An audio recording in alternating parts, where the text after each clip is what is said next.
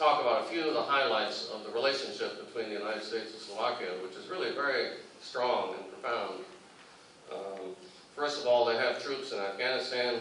They're very, they took the caveats off, so they have special forces, EOD teams. EOD stands for Explosive Ordnance Disposal, which is really the only team outside the United States and Canada that has that fields these EOD teams.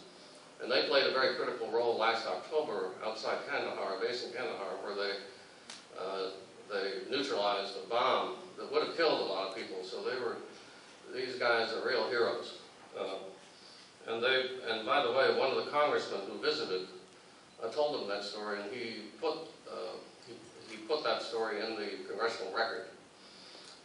That was Bill Schuster from Pennsylvania, who's coming back to visit. We've had a lot of congressional delegations, which is great because I'm able to use them to show how important we Americans feel the relationship with Slovakia is. Continuing on the military relationship, we just had General Repaz, who's the Special Forces Commander in Europe, come to Slovakia and meet with the Chief of Defense. General Herling, the Commander of U.S. Army Europe. So the United States has a very high appreciation of the role that our Slovak allies are playing in NATO.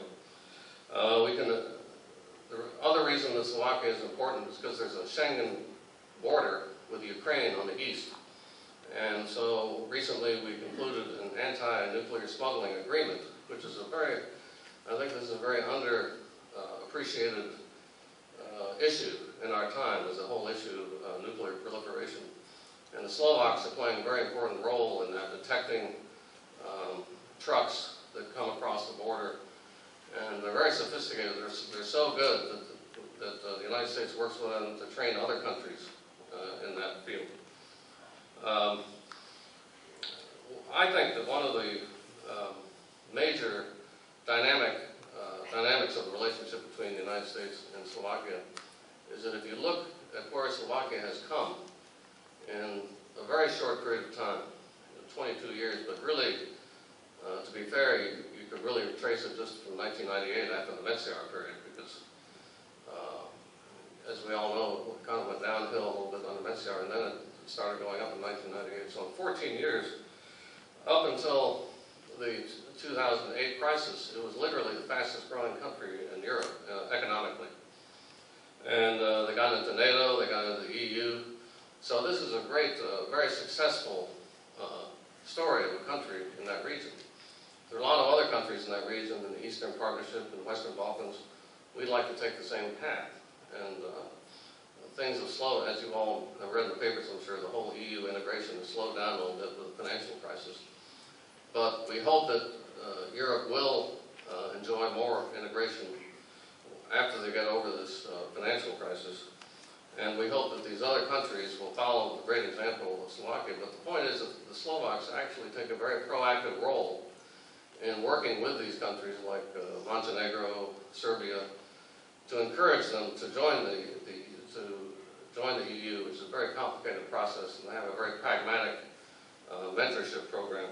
And they even are, there's an organization called the Community of Democracies that works with aspiring democracies to help them along the same path. And the Slovakia has actually taken on Tunisia as a country that they're working with to talk about security sector reform, talk about democratic reform. So this is a very important role that they're playing, because the way Tunisia goes could tip, it's very important for the whole region.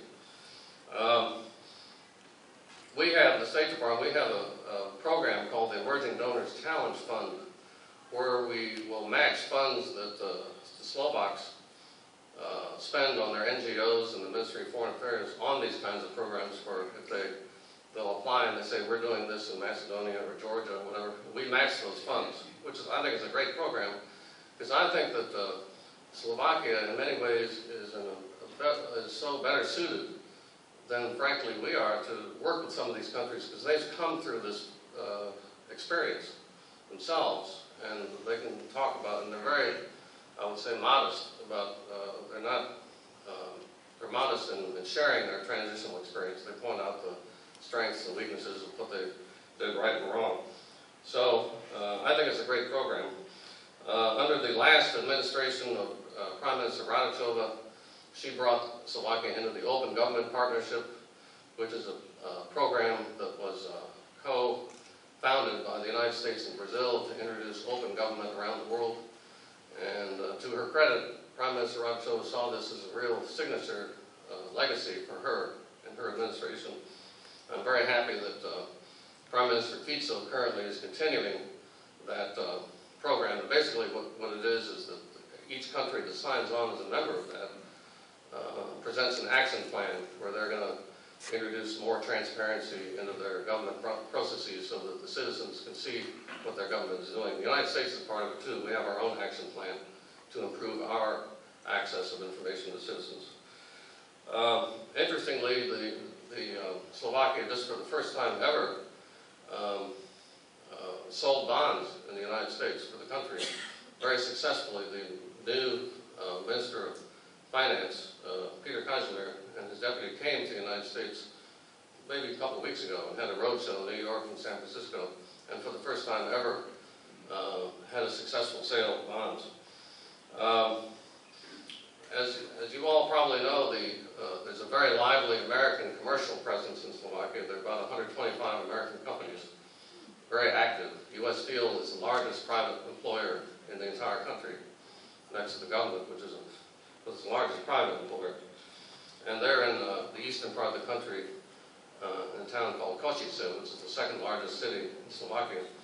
And they're a great corporate citizen because they give back to the community, they build a hockey stadium, and they're a very generous, as I say, corporate citizen in the town. So I'd like to conclude my talk with two words of encouragement. And one is to encourage the Slovak American community here to seize the opportunity in 2015, which is not too far away, to celebrate the 100th anniversary, the centenary of the Cleveland Agreement, which I think is not well known, at least in Slovakia, and not particularly well known in the certainly in the United States. And I think it's important to recall this history to show the strength of the ties between our two countries. And the second thing I want to encourage you to do is Mayor Potocnik has come a long way to Cleveland to introduce himself and to talk to key leaders around the city. So if any of you have any ideas for projects, cultural or business or in any field that you feel would be fruitful, come to us after the session, and we'd like to talk to you to see if we can get some of these things going. So thank you so much for your hospitality.